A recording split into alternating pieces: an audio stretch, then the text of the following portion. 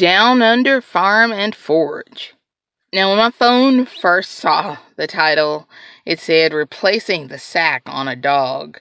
And I was like, and then I saw the rest of the title. Look, even his dog is giving him side eye. And that's the kind of guy Darren is. Not the dog sack guy, but the guy who's full of surprises and other stuff. Some of you know Down Under Farm and Forage from Team Down Under on Shed Wars. But if you didn't know, Darren has been a blade fanatic for a long time. He doesn't just have a knife fetish, though. He forges them himself. And it's not just knives being created in his workshop. He brings out the sheath for all sorts of things. That's some crazy wrist action, Darren. He can make just about anything in that studio. Look at all those toys. He also makes all kinds of food concoctions. Oh, Darren. And gardening, there's some of that too. A lot of it, actually.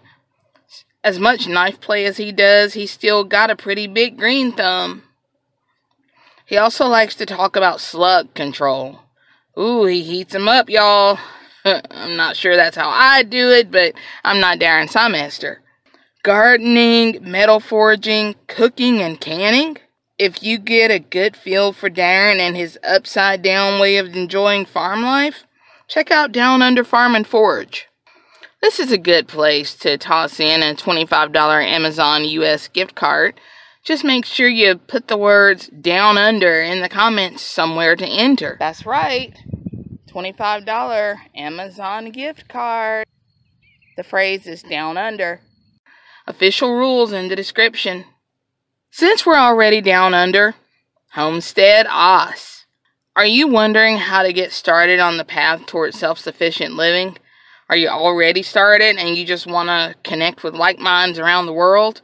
Way around the world? Maybe you live on the same continent and never heard of them. Homestead House does have the more familiar homesteading type videos, like, making recipes for holistic living from things you grow on your own property. All kinds of videos with the critters and tips on saving money on homestead necessities. But the most prevalent videos made by Wayne and Lynn of Homestead House are related to preparing for a time when self-sufficient lifestyle will be less of a trend and more of a necessary survival tool for many in the world. They talk mental preparedness. They show how to make your own survival supplies with things you have around the house inside other things. And they weed through all the fear-mongering in the news to share the news that may concern others trying to live self-sufficient lifestyles. I mean, since they're already living in tomorrow, it's kind of like they've got a bit of a news lead anyway. Boy, that would make for some great weed rat stew. If you're familiar with Shed Wars, you'll know tons of their collaborations with other channels that are survival or prepping focused also. Homestead House is a channel determined to help every person who views their channel succeed at getting a few steps closer to a self-sufficient life. So if that's one of your goals as well, hop on a pony and take off with Homestead House. My Urban Oasis 7B.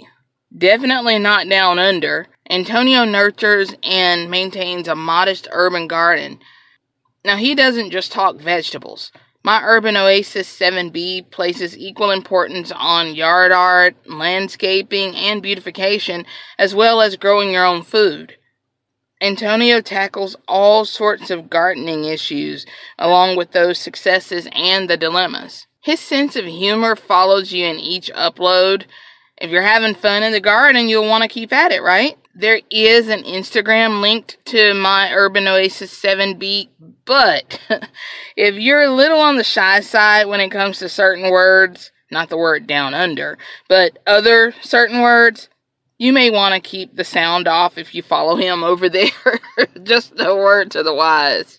But on YouTube, he's keeping the urban oasis nice and clean.